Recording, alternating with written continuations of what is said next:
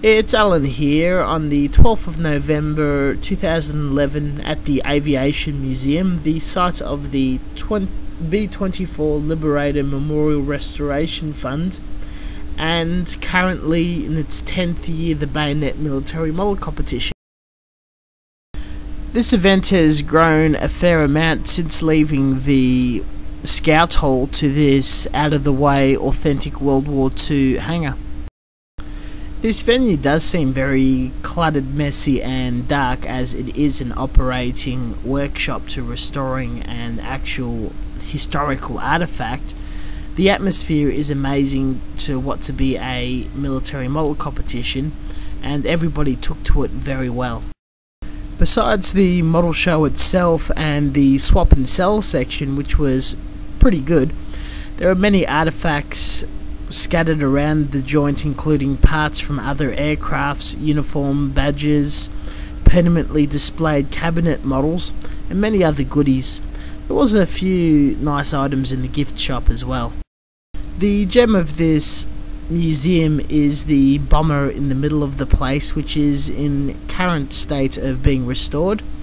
The B-24 Liberator, a Allied bomber made by the Americans, and this particular model flown by the Royal Australian Air Force. Its natural finish is the metallic silver we see now, with only a marking painted on the body. It was quite a privilege to get up close and personal and even touch the aircraft. The museum is open to the public.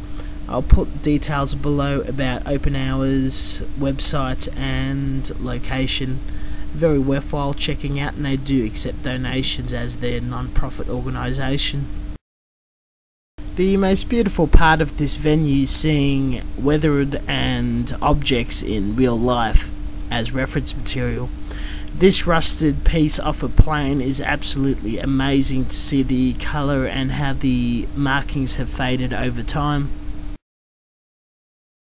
In the swap sell, on impulse, I bought a 48 scale Mitsubishi Zero by Tamiya. It's a 1980s kit and I've no idea what I'm going to do with it. Also from Sparrow Casting, a local garage kit mob, a Type 95 Hangar and Type 94 tankette, which the casting is rough as guts, but I always have fun with my Japanese tanks.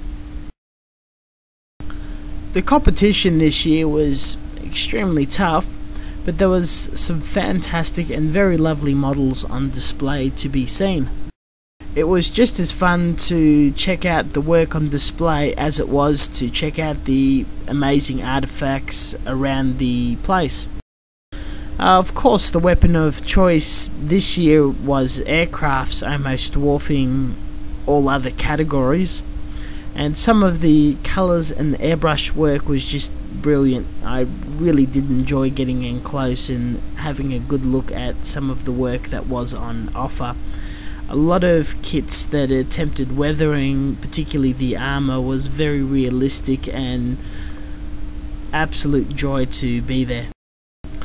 With aircrafts, we had a lot of unusual subjects, a lot of very colourful colour schemes and interesting concept builds.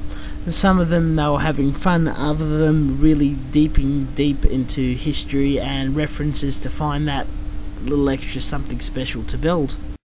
I really enjoyed some of the kits that had very personal touches or interesting ideas that just shouted or grabbed your attention, particularly graphic markings or whatnot.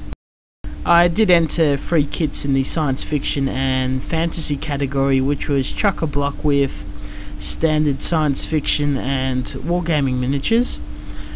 Put in the Torrington-based Zaku, the Weathered Ball and the SD Shonen Musha. The other 2 scored quite well, but the Zaku came second in its category. Unfortunately, I had to dash off early for work and left my prize behind. In conclusion, it was a great day. I thoroughly enjoyed myself, loved the new venue. I understand we're going to be here again next year. Thank you very much for watching, and until next time, I'll let the video run out with some further eye candy for you guys to enjoy. Catch you guys later.